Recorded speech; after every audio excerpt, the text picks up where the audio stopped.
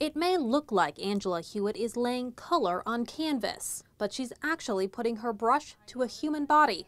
It's living art. Hewett is a body painter. She transforms other people for a living. I can express myself completely different with each person.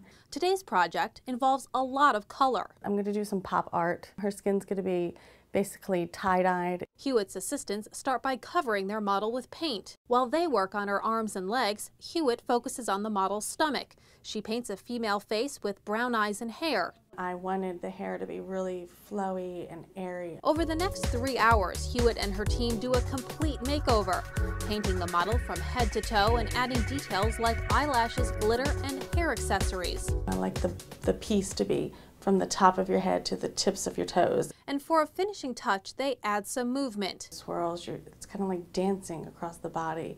It's many mediums. Oh, I like it. The evening ends with a peek in the mirror and snapshots of the final product.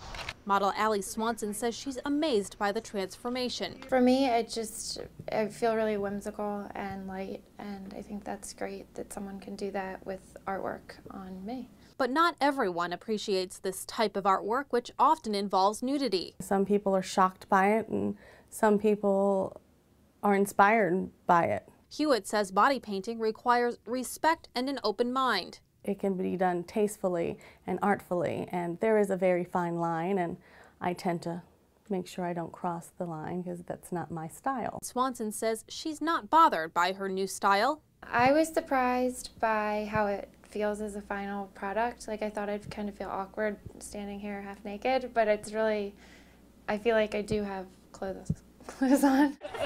It feels like a flowing piece of work. For UPI.com, I'm Kristen Volk.